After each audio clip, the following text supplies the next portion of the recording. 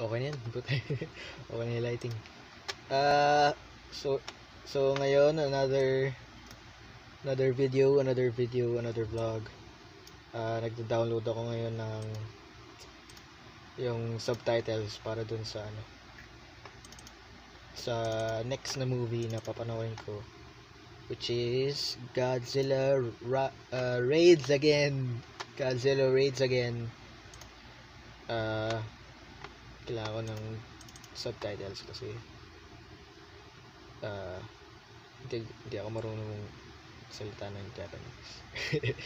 So yeah. So yun, kung di nyo pa napapanood yung unang video, yung unang vlog, yung unang board AF vlog, panoorin nyo na.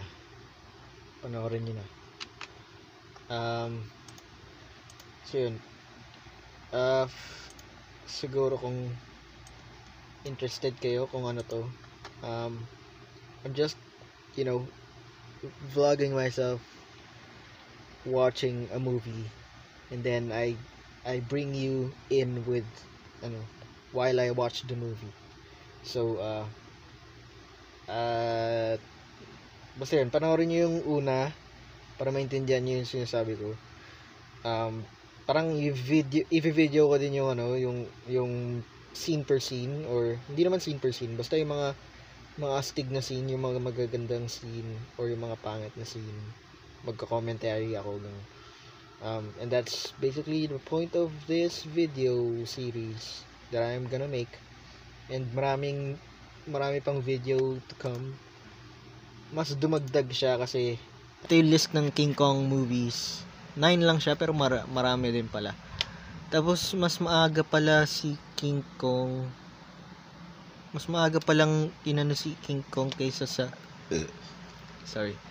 Mas maaga siya pinalabas kaysa kay Godzilla. So dapat ito pala yung inuna kong panoorin. Si King Kong, Son of Kong, King Kong 1993, Son of Kong 1993, King Kong vs. Godzilla 1962. Layo nung agwat King Kong Escapes 1967. Wala, parang may din dito. Mecha King Kong.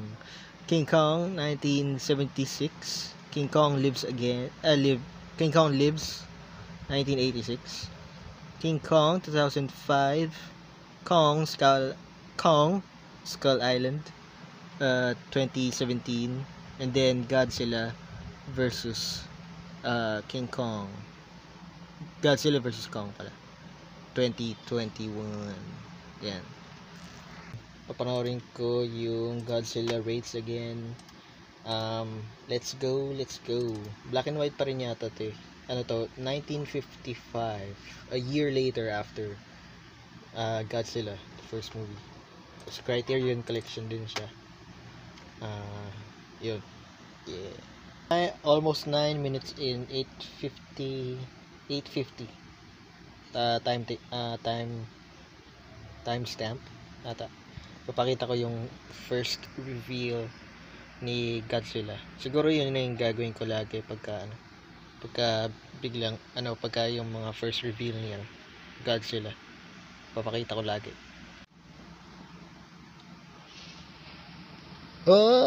Sobrang sandali lang. May kalaban pala si Godzilla dito na parang dinosaur na armadillo. Ayun. Spoiler warning for the last vlog. Yung ending ng Godzilla ay namatay pala yung original na Godzilla. So yung nakikita ko ngayon, that is another Godzilla. It's another radioactive monster thing na nasa mundo nung universe na yun, whatever. Back to watching.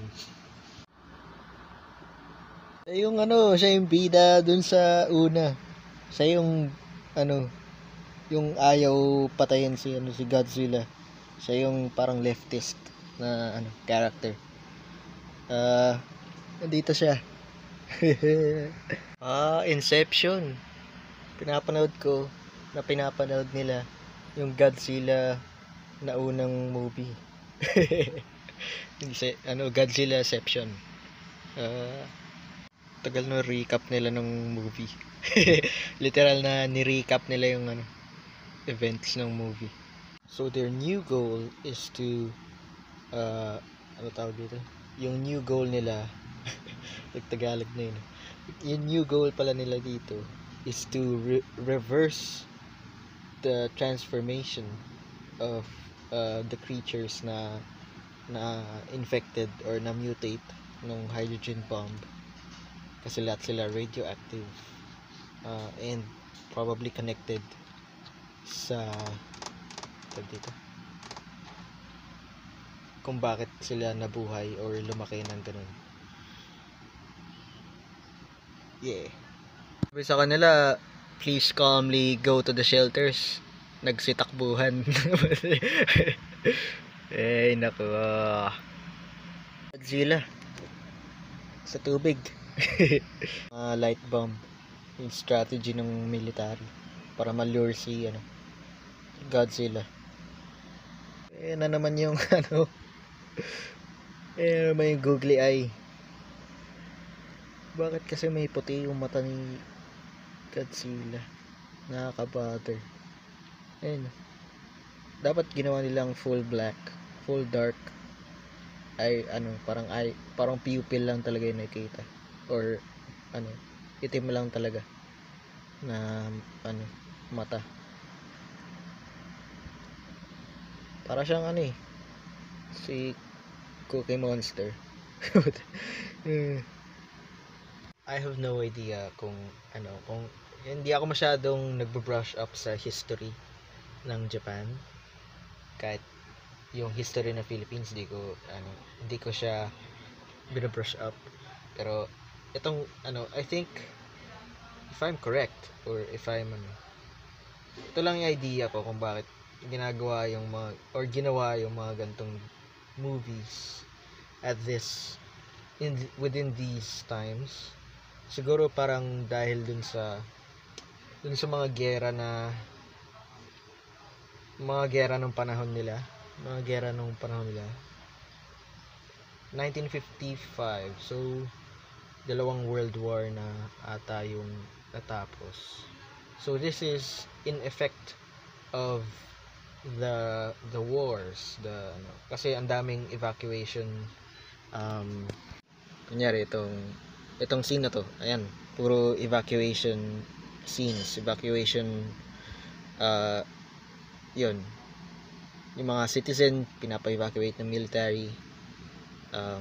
Siguro cause or effect yun ng effects of war within their country. So nag-blackout yung buong city para yung main focus ni Godzilla, yung mga light bombs na nasa air, para dun siya nag-head towards, tapos hindi dun sa city. Makes sense. So update, may power plant na nasira.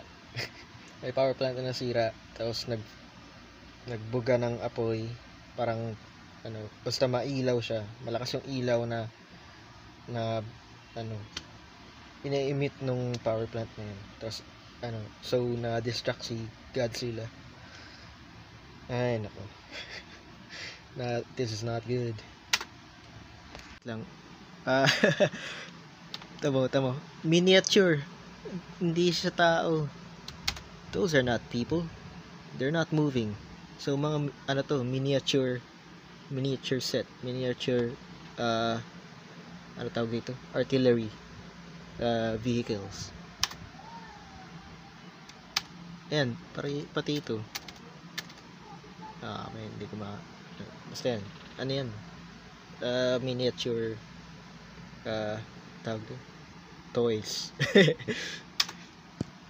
Nagkaroon tuloy ako ng idea. I-record ko lang para hindi mawala. Paano kung i-recreate ko yung try kong i-recreate yung gantong style, yung gantong yung parang miniature na ng mga model, mga tanks, mga ganun. Tapos gumawa ako ng parang mala 1950s, mga old black and white version ni Godzilla in 2020 or in the future, I don't know. Basta, I don't know. Idea. Raw idea. Back to the movie. Yung kalaban ni Godzilla. Ito si Godzilla. Tapos tagal naman. And glalaban sila.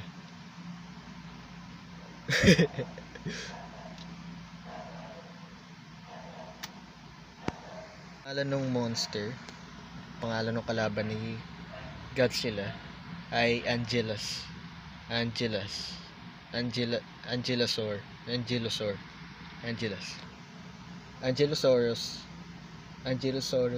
yung niya, type of species niya na dinosaur na yun, basta yun. Tapos Ankylos yung parang name niya. Okay. Miniature set din yata to itong scene na to. Lahat yan miniature. So yung mga apoy miniature lang din yata. Kasi siguro mas mahal pagka yung sinunog yung buong tawag doon? Seaport na yun, yung part ng city nun. Kaya gumamit na lang sila ng ng miniature models. Galing eh. Very realistic practical effects.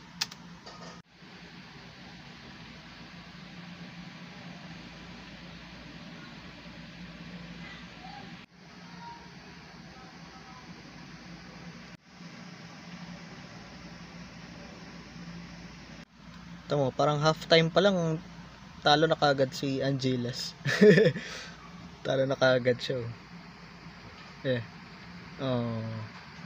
Naapoy. So pagkatapos ng laban ni Angeles tsaka ni Godzilla, bigla na lang nawala si Godzilla. Bigla na lang siya nawala. Hindi na siya nag-terrorize dun sa city.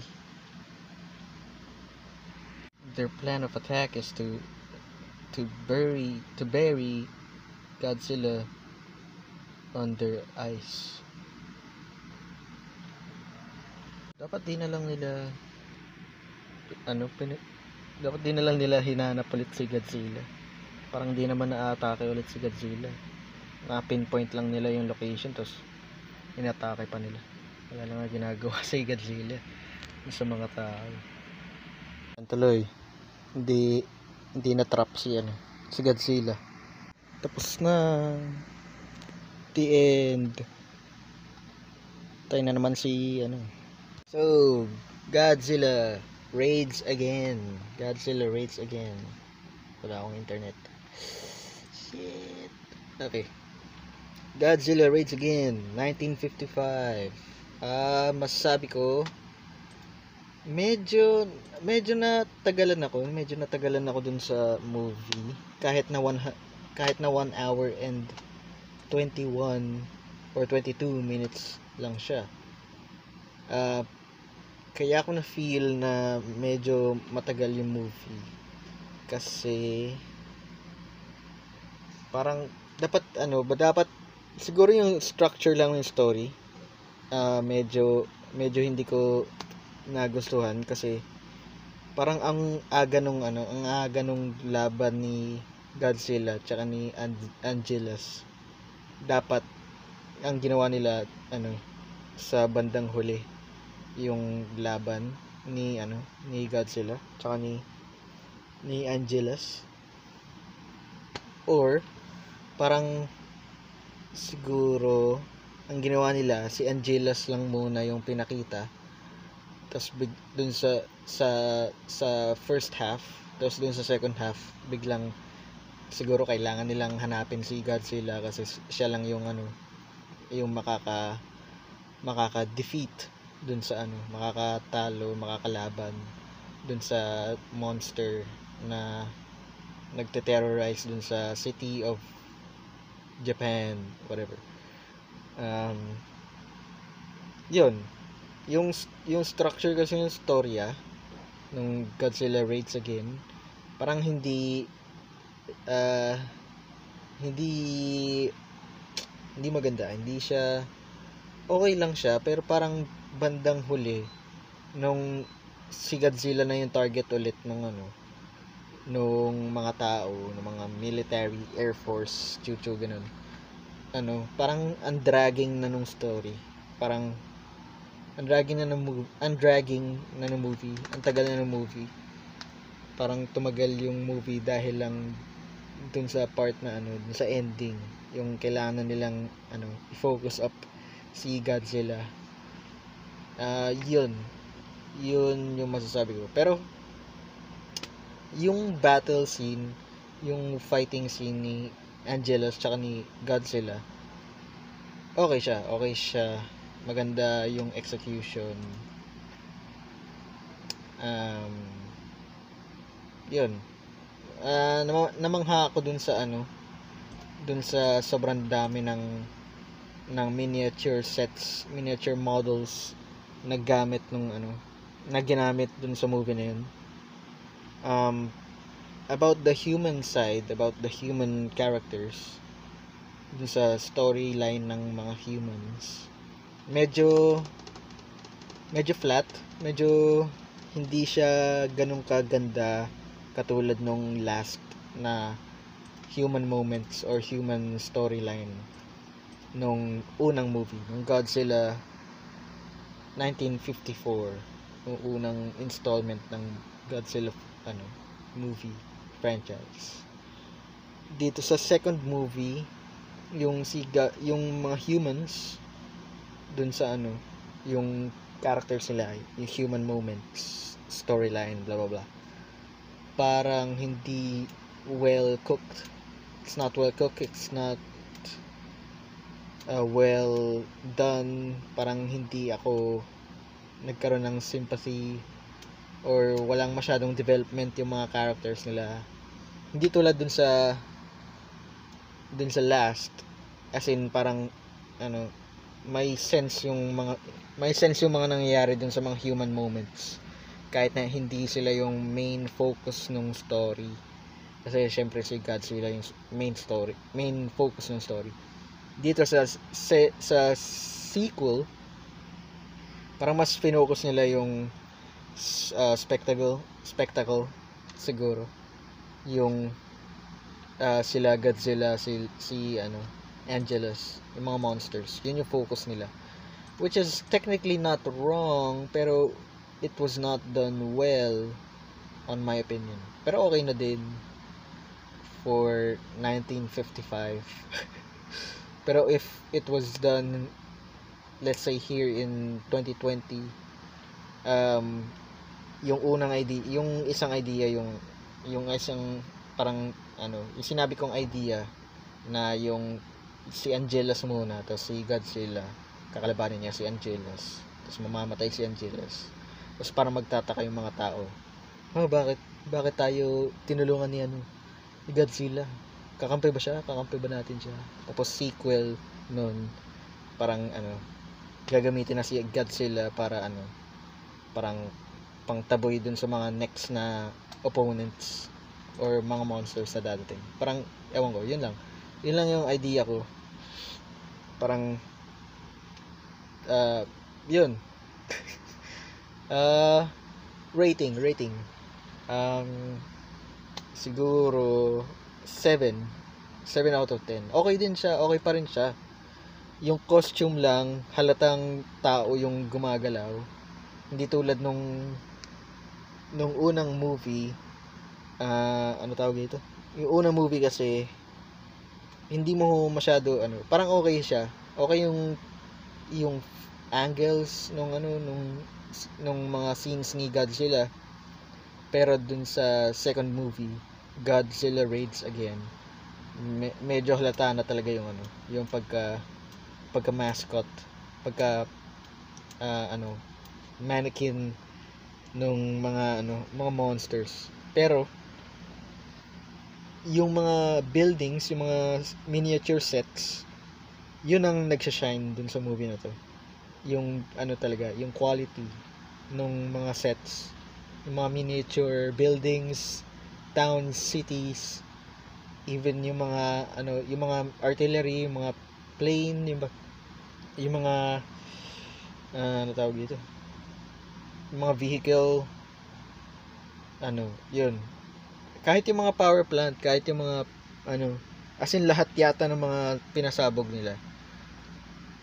Ano, feel ko lahat yun mga miniature set lang. So dun sila nag-shine. Siguro 7.5 maging ano tayo dito. maging wala pa rin ng internet. So yun, 7.5 siguro or 7.3. Yan, 7.3 final verdict. Final rating, 7.3 out of 10. Like and subscribe if you have not already. Hit the bell to get notified kung gusto niyo pang manood ng mga gantong ano, mga bored as fuck vlogs, bored AF vlogs. And yeah, okay. So, one last thing. Siguro for the next movie, baka unahin ko si King Kong. Panoorin ko muna si King Kong. King Kong 1933. Grabe. Tagal na ng movie na to. King Kong 1933 kasi yung susunod na Godzilla movie ay King Kong versus Godzilla. So, yeah.